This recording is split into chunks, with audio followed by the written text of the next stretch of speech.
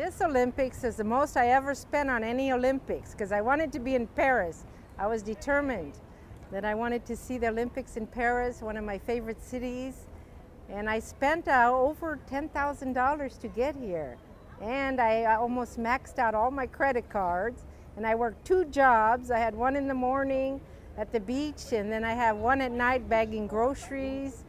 And I kept saving and buying tickets little by little. Ended up with 38 tickets to the games. I kind of overdid it, but I'm having a good time seeing all the games.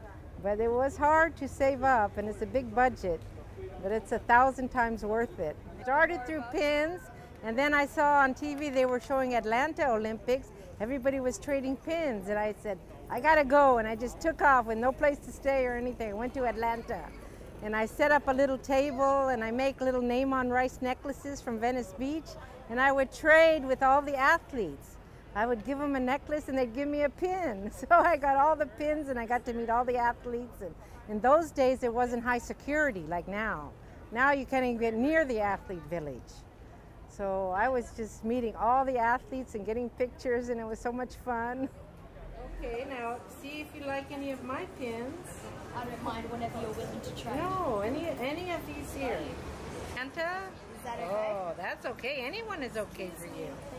Thank you so much. Sure, there you go. I started collecting pins in '84. That was called Sam the Eagle. That was the mascot in those days. See, 1984. Look at that, with Sam the Eagle. Thank you very much. It just makes me feel so honored and appreciated, and people just get a kick out of my outfit. They always want to take pictures. And I just like to stop and make everybody happy if I can. As long as they're smiling, I'm happy. See? It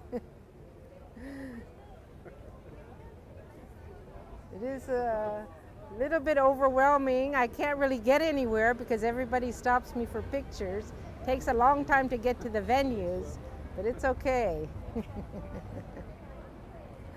See that? Pictures never stop.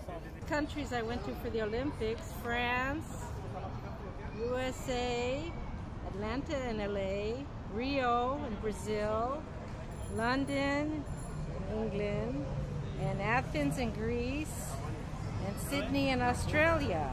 Once one Olympic is over, then I start planning for the next one. So everything's gonna come off. I gotta uncut everything off and start all over again for LA Olympics. I guess I'm gonna be having the American flag everywhere from head to toe. We're gonna have LA 28 Olympics. That one is in the future. But then I have all the Paris ones, Atlanta, and of course, you know, I have to have the Disney pins. And I have a Rio Olympics. Oh, I'm gonna do it forever. I'm gonna save all my money and just concentrate on Olympics.